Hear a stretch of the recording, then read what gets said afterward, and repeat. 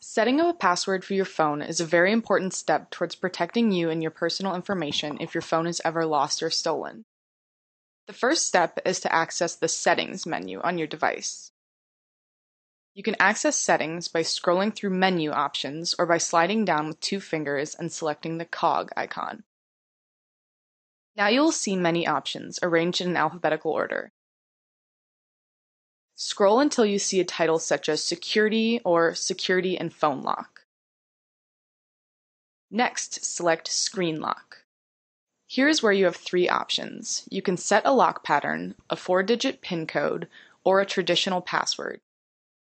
Each one is a good option, and you should choose the one that works best for you. Here is how to set up a PIN.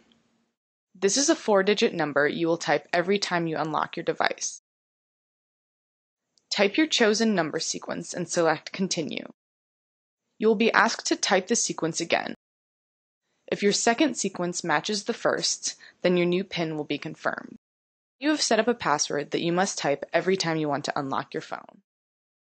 Now your phone and your personal information is more secure. These steps may vary depending on your device. Please reference your device's user manual or contact your wireless service provider if you have any questions.